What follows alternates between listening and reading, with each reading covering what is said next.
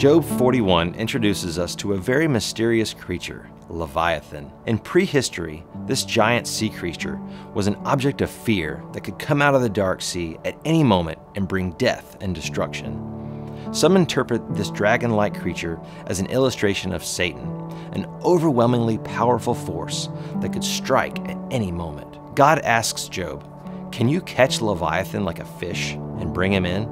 Can you catch it and make it your pet? Does it look to you and beg you for mercy?" Obviously, God is asking Job some rhetorical questions in order to humble him under God's absolute authority. Verse 10 through 11, God says, "And since no one dares disturb it," speaking of Leviathan, "who then can stand up to me? Who has given me anything that I need to pay back?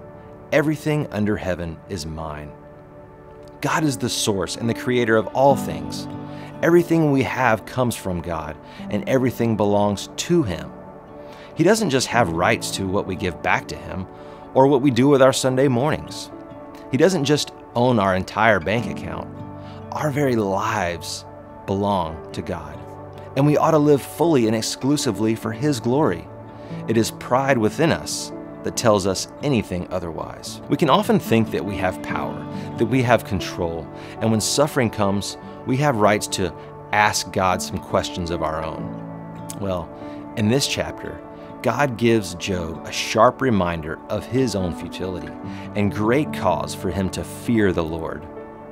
If Job is completely helpless against creatures like Leviathan, as we are against the powers of darkness in this world, why would we not live in complete submission to our God who has all power and fills us with His power through Christ? When we were without God, helpless and hopeless against sin, the God who created creatures like Leviathan demonstrated His fierce and relentless love for us when He came to earth in Jesus Christ to defeat the curse of sin and death by taking our place on the cross, being resurrected from the dead to validate His claim as God, Lord, and Savior.